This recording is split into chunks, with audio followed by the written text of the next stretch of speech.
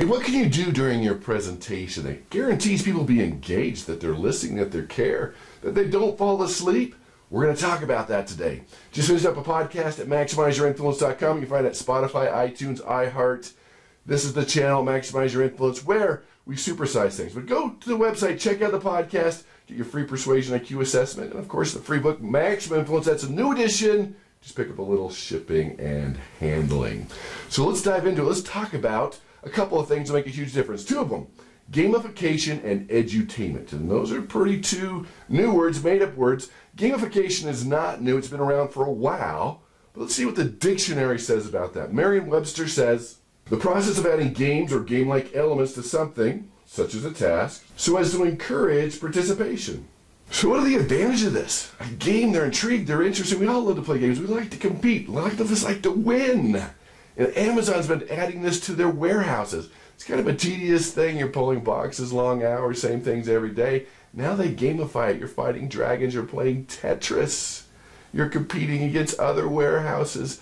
This is happening all over the place. We got Uber's doing it, Lyft's doing it, Target, Delta. A lot of those tedious jobs like customer service, things like that, where you can earn points. One more phone call, one more lift or pickup to take somebody somewhere. That's the gamification. So what can you do during your presentation to gamify it, to make it more interesting? And we're going to talk about that and edutainment. But let's talk about the gamification process first. Now here are the advantages.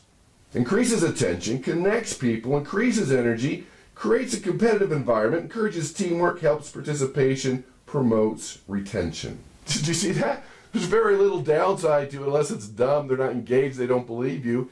It keeps their attention, they're engaged, they're involved, there's competition. All those things are critical. Bottom line with persuasion and influence, if they're not listening, if they don't care, you cannot persuade them. So when you add gamification, they're listening more, they're more engaged, they want to win, the information's more important to them. That's the key, that's what you want to do. And you can do this in your presentations, and you could also do this in your marketing. In fact, take a look at these numbers. And these numbers come from accelerole.com that 80% of learners would be more productive if their work was more game-like. 89% say that a point system would increase their engagement. So that's at work, that's during your presentations. Gamification, it's a real thing. I mean, look at the gaming industry. It's a multi-billion-dollar industry. In fact, the gaming industry right now is 10 times bigger than Hollywood, the movies that they produce. That's how big games are. Especially as you get younger in the workforce, you need to add this gamification, whether it be a presentation, whether it be in a sales room, whether it be in marketing. It's an important thing to have. Now let's talk about some marketing examples, some things you could do to add in the world of marketing to gamify it, to make it more interesting. Basically, any type of contest, any type of customer interaction where you're getting points, achieving different levels, logging in, loyalty programs, reward badges, games, competition between others are all things you can take a look at. Why am I loyal to the airline that I'm loyal to? I'm not going to name names. It's not the service, it's not the price, it's the frequent flyer miles. That's gamification. You're earning miles, you're earning points, sometimes double, sometimes triple. So there's a contest for points. That's gamification, keeps people loyal. People fight over these sandwich cards. Buy 10, get one free. They've lost it, they're crazy, they got one left, they're going to get the free sandwich, they're going to get it. They've more than paid for a free sandwich, but they're going to get it. That's gamification. We see it all the time. Next one, presentation examples.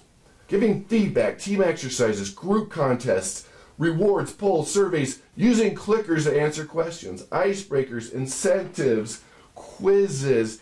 Any of those things you can do during your presentations to be more engaging, to be more involved. That kind of gamifies it a little bit. Let's see which side of the room can answer the question. Let's see, you've seen it before, but it really works. You become more persuasive, more influential, probably because they're listening more. So let's talk about the edutainment factor to this. This one's a little bit different. Edutainment. What does that mean? It comes from the word entertain and educate. Edutainment. And it's a real thing. Even the college students that I teach, I ask them first day of class, how are you here to see if I'm any good? Half of them will raise their hand. They want to see, they don't want to be bored. Even in the professional speaking world, when I give keynote addresses, people want to know, are you funny? Are you a comedian? Are you a magician? What can you do? Can you keep people engaged? That's important. It's not just data dumping information. They want to be engaged. They want to be entertained. They want to work through these things. And that's what you need to do. So that's part of gamification, is the edutainment factor, adding the games, being entertaining, that whole package of just being there, so they're fun. It's fun to be there. You're fun to listen to. So how can you add a little more entertainment to your presentations? Let's talk about a few of them. The first one is humor. When you add a little humor, assuming that it works and you practice your delivery, because they're either going to laugh with you or feel sorry for you. There's really no in between there. And it's relevant, not offensive. Of course, those things involved. But humor, they like you more. They listen more. They're easier to persuade. I mean, there's so many great elements. I spent years looking at the correlation between persuasion and humor, and it's huge. So I'm going to recommend here, keep a joke list on your phone of jokes at work. And here's the key thing. Maybe you don't feel like you're that funny. Well, then borrow it. You're okay to borrow it. Have someone else tell the joke. Show a comic strip. Show a funny YouTube video. Any of those things could work for you, but you need to add elements of humor. Again, if they're not listening, your fault. If they fall asleep, your fault. They don't care, your fault. They walk out the door, your fault. You've got to own up to that. You've got to understand, you've got to add these elements. And you might feel, well, I don't need to. This is a serious topic. Even with that, you've got to be more engaging and more entertaining. I mean, some topics you might not be spouting off a lot of jokes, but there might be an interesting story, an intriguing angle, a type of contest, a quiz they can take, a game they can play is all part of that. But with the edutainment factor, the entertainment factor, stories is huge. The other one is known as the Zeigarnik effect. When you're adding elements of intrigue or suspense or unfinished business, or where you're going from point to point, so they have to write things down, that's important. I mean, if you have 4 points and you went from 2 to 4, people are going to freak out. That's the Zeigarnik effect. Intrigue and suspense is all part of that. Here's one, huge, hello, your ability to tell stories. Stories persuade without detection. They keep people engaged. They grab their attention. They trigger emotions. They're very, very persuasive. I can't think of a presentation you give to a group of people that does not include a story. Along with that, too, have a story list. Create a story list. You have hundreds of stories right now. Create a story list. Start telling stories. They are engaging. They're entertaining. They're fun. People listen. It's a big piece of what you want to do. So get those stories. Tell those stories. And final piece, become more charismatic. And you're like, well, aren't you born with that? No, no, and no. Spent years doing research on laws of charisma. Can you learn charisma? And the answer is absolutely. In fact, here's the good news. Right now, you absolutely have some of those characteristics of charismatic people. Now, there's others you could learn, you could master. We can walk you through. In fact, you want more information on charisma, go to MaximizeYourInfluence.com. We can teach you how to be charismatic. You can learn how to be charismatic, because when you're charismatic, people want to be around you. They want to be influenced by you. They want to be engaged by you. They want to do what you're asking them to do, and they're going to like doing it and tell their friends to do it. That's the power of charisma. It's a function of your presence, the way you walk in the room, the way you handle yourself, the way you give your presentation. Of course, your inner charisma. That's not something we have time to talk about now. And of course, your ability to power and motivate people. You can be more charismatic. That's the power to. Of all the over 100 tools, being charismatic is critical.